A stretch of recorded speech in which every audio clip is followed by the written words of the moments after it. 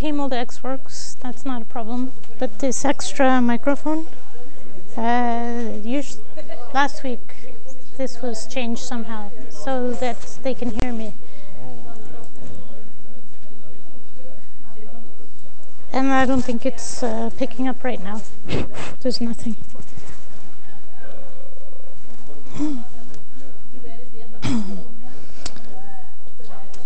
And you can see it's on. It's not on. It's picking up, but it's not picking up on the voice.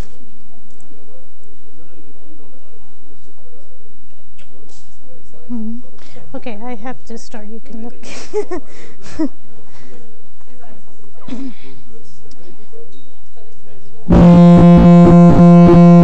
That was it? Yep. So what did you do? Yeah. PC?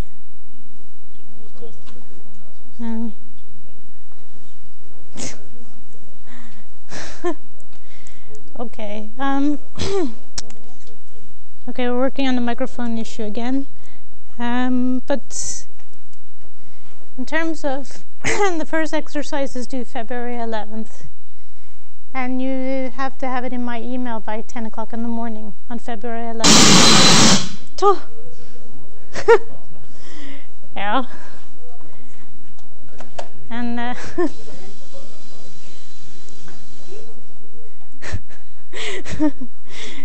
just to make you wake up before we get started.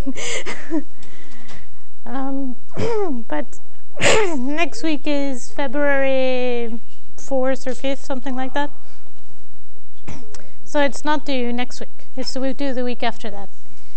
And that means that next week, this week we do chapter 3, next week chapter 4, and the exercises are concerning chapters 1 through 4. So once you have that, you should be able to answer them, no problem. Okay.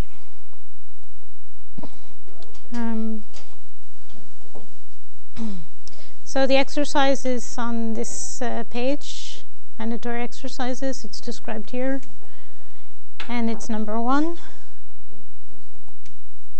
And I got to it by, yes, that seems to work, yeah. Okay, so it's under required exercises. Yeah. Can you show me what you did? I don't have to ask you next week. It's the one next to video, on the top there. This one? Yeah. Above it. Above it? Yeah, this one? Unmarked. Okay, it's unmarked. Okay. Yep. Okay. I think maybe it's too loud.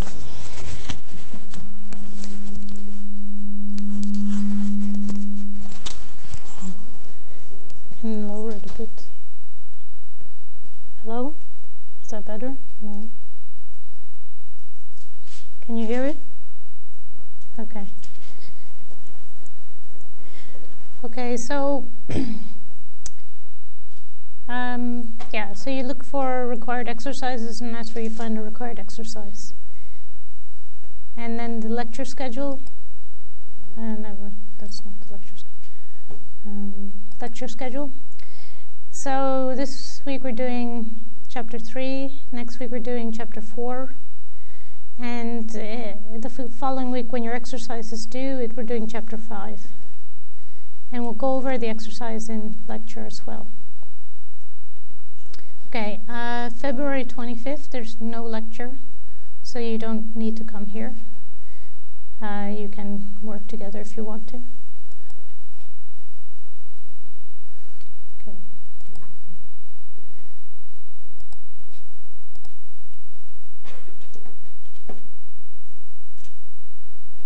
Should open.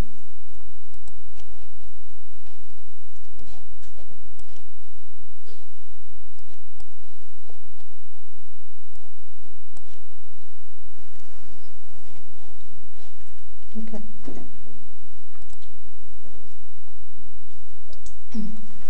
Okay, so once again I've modified the notes to fit this book, which is the 6th edition. Oh, God.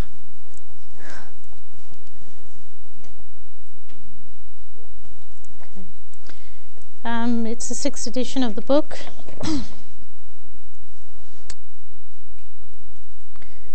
And we're going to be talking about the organization, the project structure, and project management structures, and the organizational culture.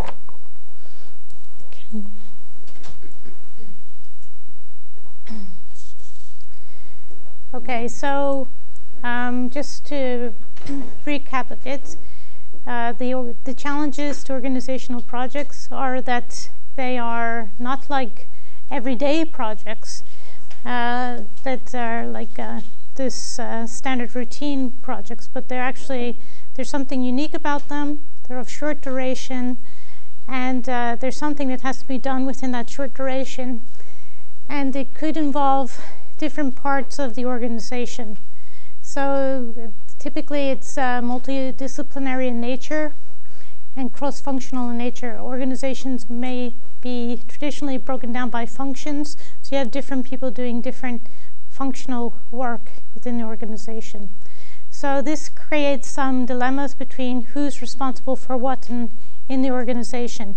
There can be many projects going on and many activities going on in the organization, and you need to know who's in charge of what. So you need to choose the appropriate project management structure that balances between the needs of the project and the needs of the organization.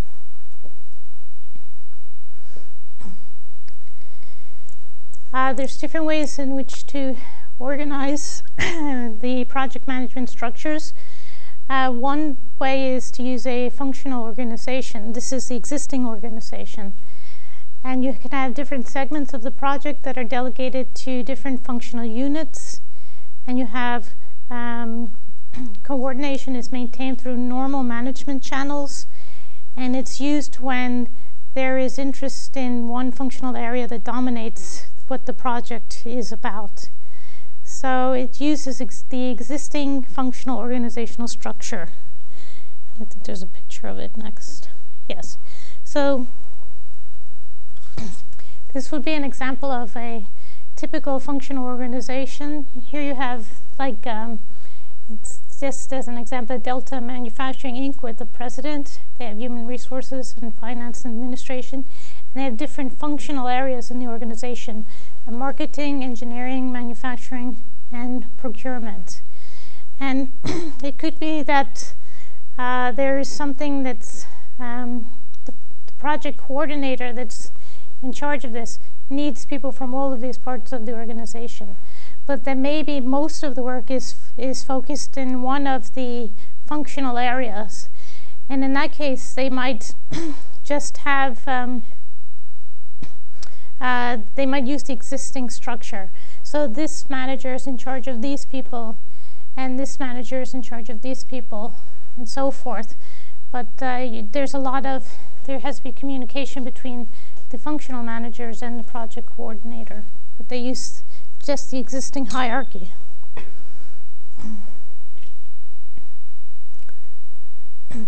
So the advantages of using this type of approach is that there are no structural changes to the organization. It looks basically the same as it did before.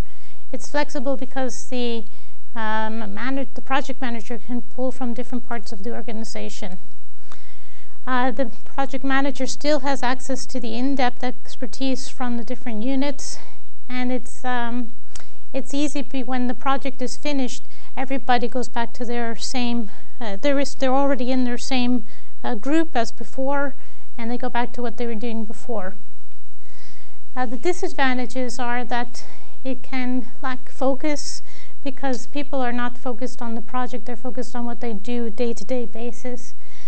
It can be that the project work is poorly integrated from the different units into one project. It can be slower because there's a lot of communication that has to go on between the departments and the managers and the project manager, and that this takes a lot of negotiation to get the different department managers to get people to do work on the project for the project manager.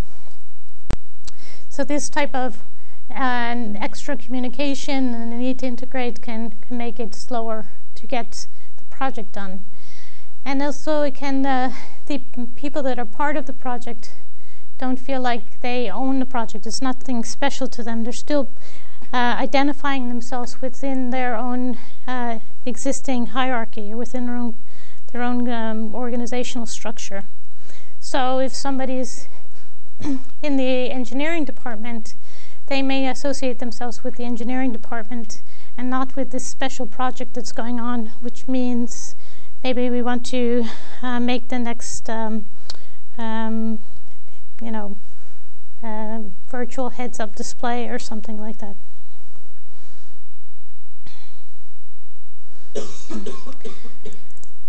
Another approach is to use dedicated teams. And you have the teams that are separate units under the leadership of a full-time project manager. So that means that the CEO picks a project manager for a task, and that project manager picks members of their team, and then they say, okay, you're going to work on this project full-time, and you're not going to be doing other things. You're not going to prioritize anything else except this project, and you're working for me, the project manager. This is called a projectized organization, where the projects are the dominant form of business, and the functional departments are responsible for providing support for the team. So if the project manager needs something, they go to the functional departments and they get the resources from that department. They're dedicated to the project and they're not doing anything else.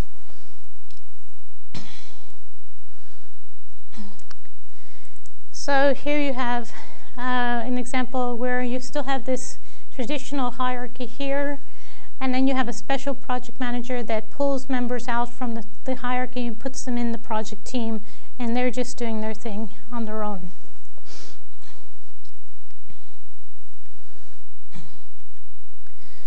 So the advantages of the dedicated team is that it's simple, and a lot of times it's used for very strategic projects, innovative projects, that you want to get something out fast, and you want them to be able to produce a new product or a new process very quickly.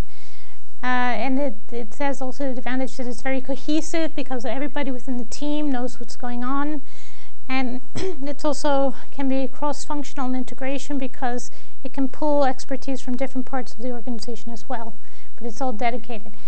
What the disadvantages are is that it can be expensive because you have people that are not able to work on multiple projects at the same time. They're not able to work in their functional departments, so they're only involved in this specific project. You need extra resources to do that, or dedicated resources. It can create internal strife because maybe the members of the functional departments, they don't like to give up their good people, and they also it could be limited technological expertise. If you don't draw from all the right groups, you only have the people that are within the project team that are contributing to the project, and you don't have the whole organization contributing to that. And when the project is completed, then often the people that are members of this team, they need to go back to their functional groups in the organization, and this can be a problem because then they don't know where they fit in. They may have fallen behind, or they don't feel like they fit in that other culture because the project team might have had a different culture from the rest of the organization. So it's a harder transition back to the daily business. So the projects could look something like this, where you have the main structure, and then you have a project manager that is created for one project, and then they pull together people from different parts of the organization, and then you have a project manager that's in charge of another project and pulling together people from different parts of the organization.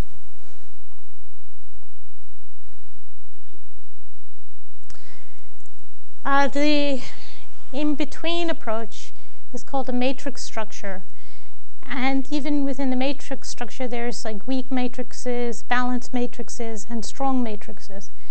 this hybrid organizational structure is overlaid on top of the normal functioning structure, so that there's two chains of command. You have the project manager and you have the functional manager.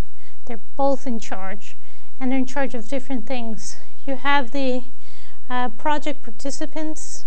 They report simultaneously to both managers. And then you have the matrix structure optimizes resources because it allows the human resources, the people, to work on different projects at the same time, or to also be working on their functional duties at the same time. It can achieve greater integration of expertise and project requirements. So an example of the matrix organization structure is that you have, this is the main structure of the organization, and then you have different projects, and so this is project administration, and you have project A, B, and C, and then you have different people from different organizations, from different parts of the organization, working on project A, or working on project B, or working on project C. And as you go across the organization, there may be like 2 people working on project A from this department, and a half a day or half-time person working from testing from the testing department on project A, and so forth. So you can see how people are shared. So you might have the same person here working on 2 different projects. And like it could be like 1 day a week or something like that. This indicates the amount of time that they're spending on the project.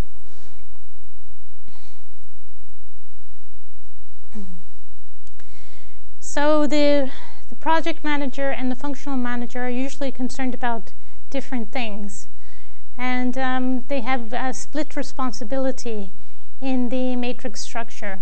So the project manager might be asking, what has to be done, when should the task be done, how much money is available for the task, how well will the project, the total project be done. And the functional manager is asking, when will it be done, and how will the project involve my normal function activities, and how well has the function input been integrated, functional input been integrated. So they're concerned with their department concerns. And the negotiated issues they have to come to agreement on is who does what, when will they be doing it, and why will the test be done, and is it satisfactory. So there's kind of different personal issues. Let's see.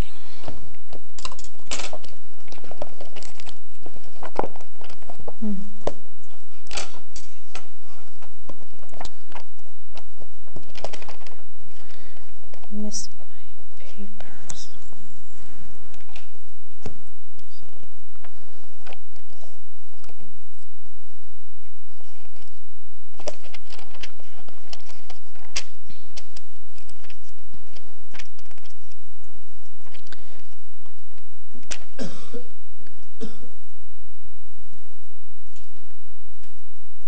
Okay, so on page 75 is where this table comes from. And they say that, just to point out, the weak matrix is similar to the functional approach, and that the only differences here is that there's two leaders. There's a project manager and there's a functional manager. But the okay.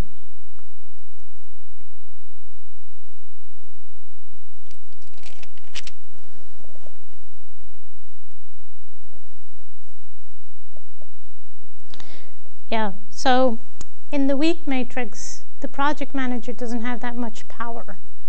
It's the functional manager that kind of has more power in deciding how things are run. So the project manager acts as a staff assistant who draws schedules and checklists, and the project manager has indirect authority for expediting and monitoring the project. The functional manager calls most of the shots and decides who does what and when the work is completed. So So that's in the weak matrix, the functional manager is stronger. In the balanced matrix, they both have kind of the same amount of power, but one decides what gets done, and the other and when it gets done, and the other one decides who's going to be working on the project. So it says the balanced matrix, the project manager establishes the overall plan for completing the project. The functional managers are responsible for assigning personnel and execute their segments of the project. So here you have that the functional managers decide who's going to work on the project, and the project managers decide what they're going to do and when they're going to do it. But there is a more negotiation between what actually has to get done and who's going to work at what time. So that's in the balanced matrix. And then in the strong matrix, the project manager has more power. So the project manager decides basically who's going to do it and when it's going to be done, but the functional manager is more like a subcontract partner in that case. So I guess it was on the next slide. So here we have the functional, this would be like the weak matrix, or the lightweight form of the matrix, is more functional oriented. And the authority of the functional manager dominates the project manager, and the project manager has indirect authority. So the functional manager is the big boss, you could say. In the balanced or the middleweight form of the matrix, we have, this is the more traditional matrix where the project manager sets the overall plan and the functional manager determines how to do the work and he's assigning personnel, who's going to be working on your project. And when I have time to give you this person, I give you this person. The strong or the heavyweight form of the matrix resembles the project team, where the project manager has broader control, decides when and what specialists do, and has final say on major decisions. So the project manager is the big boss, and the functional departments act like subcontractors for the project.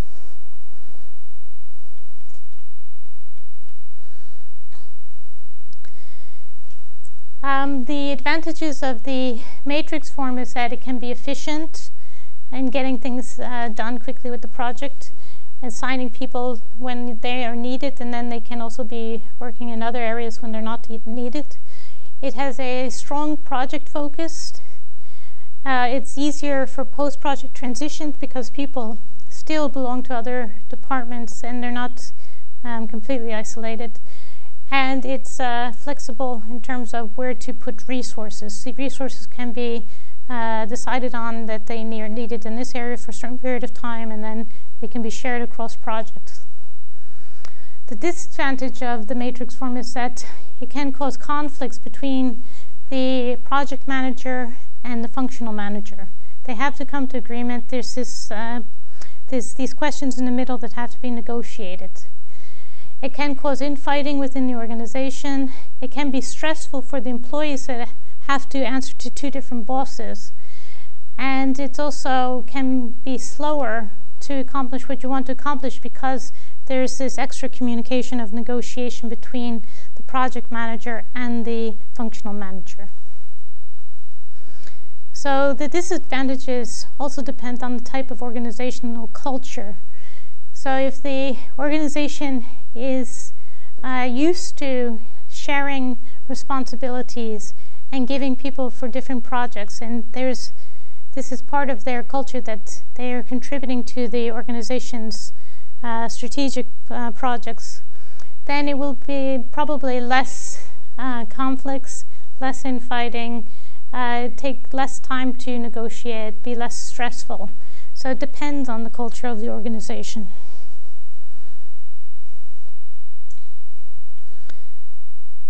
So how do you know which kind of organizational structure is right, and what type of management structure that you choose for your organization. So you have to ask questions like, how important is the project to the firm's success?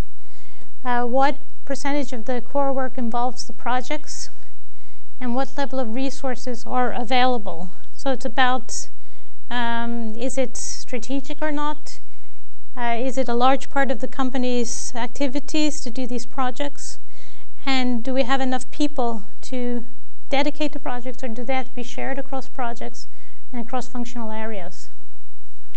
So to answer some of these questions, we would say for the organizational considerations, the book says if 75% or more of the work involves projects, then you should consider a fully projectized approach to organization. If the organization has both standard products and projects, then you would probably use a matrix approach. So you might be, a standard product would be something you're already selling, and you might be doing like this as a ongoing service. People already, your existing customers, and accounting services, for example. But if you want to do something special and new and innovative, and then this would be a combination of something old and something new, and then you should use a matrix approach. If your company has very few projects, then you can maybe use dedicated teams that you pull together on an as-need basis. So you just create these teams to work on the project. When the project is done, then people go back to their functional departments.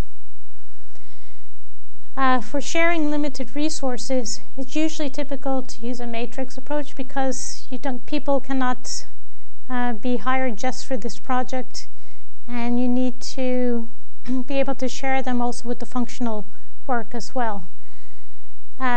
They suggest that the first time you try the matrix approach, you should try a weak matrix first, because you get less resistance from the functional managers.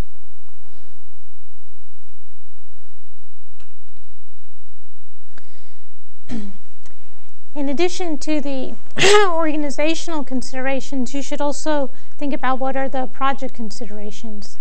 What is the characteristics of the project? And as these factors below in red are higher, then you need to have more control. The project manager needs to have more control. They need to have more autonomy and more authority. So if the project is very large, if it's of strategic importance, if it's innovative, if you need to integrate different departments, it's complex. If you have environmental complexity, so you have a lot of external stakeholders as well. And if you have budget and time constraints and stability of resources requirements, all of these things, if they're higher of importance, then the project manager needs more control so that they can control these factors. You might use dedicated teams or a strong matrix with the projects that are large, complex, need input from many departments, frequent assessments from customers, high innovation, and high strategic value.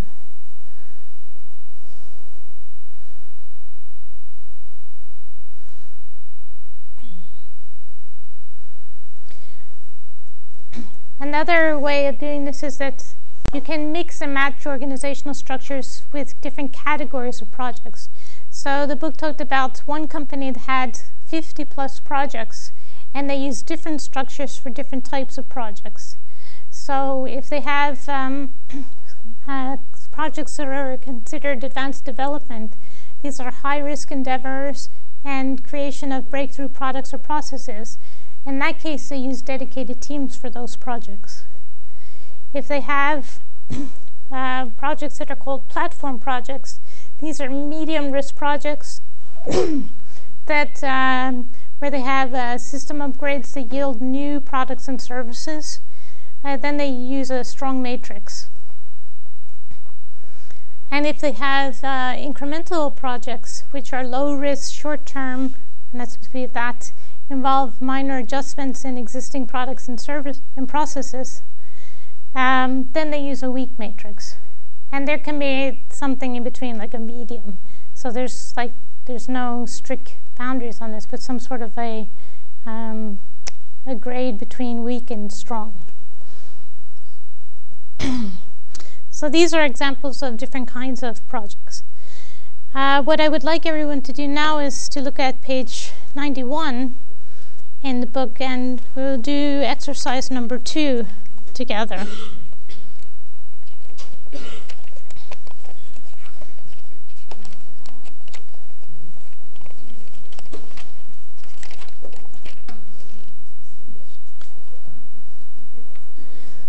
So exercise number 2 says you work for LL company, which manufactures high-end optical scopes for hunting rifles. LL company has been in the market leader for the past 20 years and has decided to diversify by applying its technology to develop top-quality binocular. What kind of project management structure would you recommend they use for this project? What information would you like to have to make this recommendation, and why? So you have a company that's like a rifle company, and they're making new binoculars. And what type of, and they've been in business for 20 years. So what kind of project management structure would you recommend for this company? And what kind of information do you need to make that decision? Okay. So everybody just write down a few notes on what you think, and then we'll take some survey.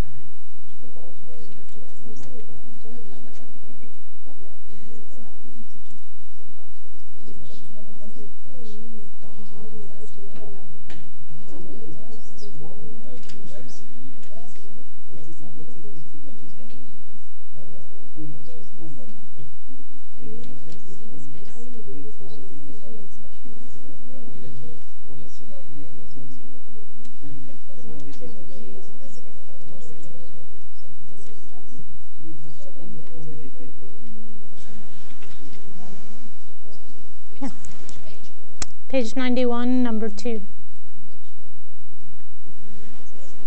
Page 9. It's at the end. Exercise is at the end of chapter 3. It can, if you're looking at the version 5 of the book, it can be a different page number. So it's exercises at the end of chapter 3. It's exercise number 2. What is the name of the exercise? It's about you work for LL company. So you work for LL company. So it's chapter 3. So if you look at it's a page. Go up. 90, oh no. 91. It's like this. Okay, go up more. Go like maybe it's on page Before or 90. after? Before. Before. Yeah. Okay. Wait. Go down one. Go down one. So that one up. Okay. This one? Number 2. Okay, thank you.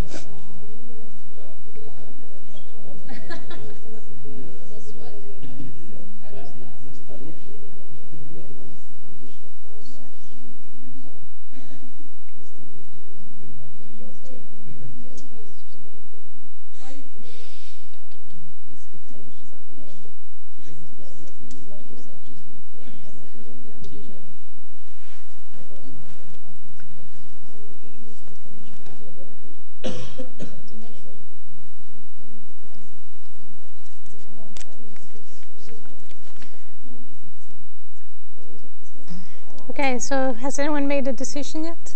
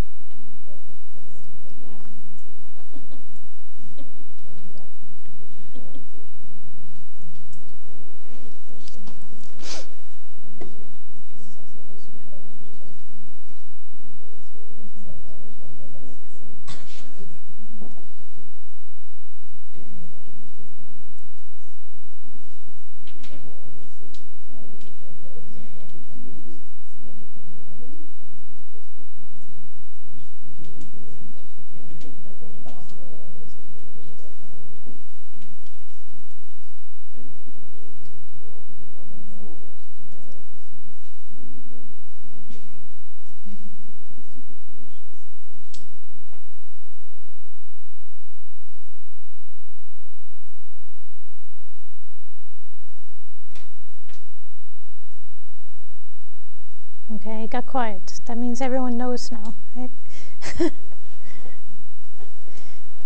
Okay, so just tell me, which kind of organizational structure did you choose? A weak matrix. A weak matrix. Okay, so that means that the functional manager has most of the control, and the project manager has less control. Is there a reason why you picked that structure? The project is just a further development of the existing product. Okay. And it's most likely to be of low risk. Okay.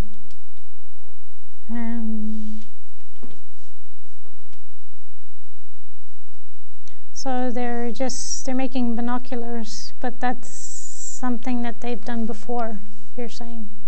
So you're saying there's not much of a strategic value to this. It's just like a low risk project. Okay. Okay, but that's fine. Does anyone else have a different opinion that there might be different kind of organization?